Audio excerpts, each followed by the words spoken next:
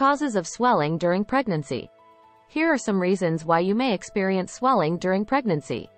Number 1. Retention of fluid.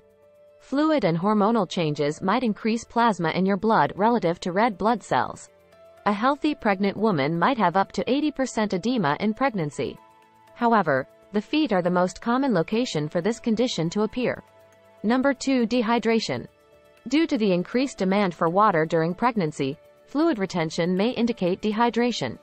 Women who don't drink enough water are at risk of constipation, anemia, and edema if they don't stay hydrated. Dehydrated pregnant women may have a lower chance of delivering a healthy baby. Number 3. Certain medicines.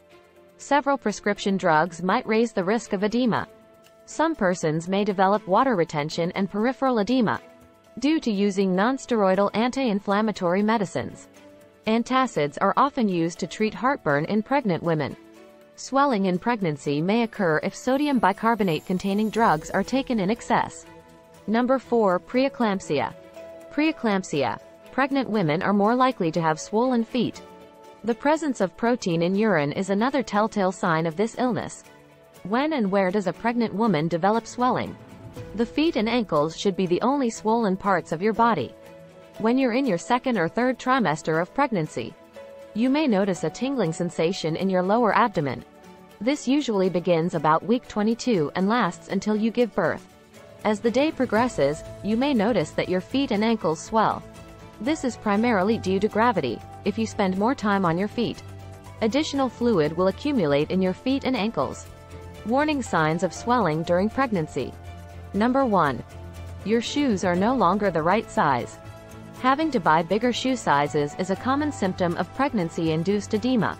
Compression stockings and reduced time spent on your feet might help alleviate pain.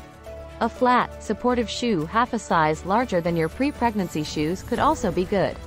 Number 2. Stiffness while you stand. Standing for lengthy periods may induce the accumulation of extra fluid in the legs and feet due to gravity. Pregnant women may find it difficult to stand or walk for long periods. Number 3. Your skin's color, texture, and look change. If you examine carefully, the skin is considerably tighter. Depending on your height, the feet and ankles may seem shorter or taller than the rest of your leg. Thank you so much for watching. If you liked what you saw, show some love with a thumbs up.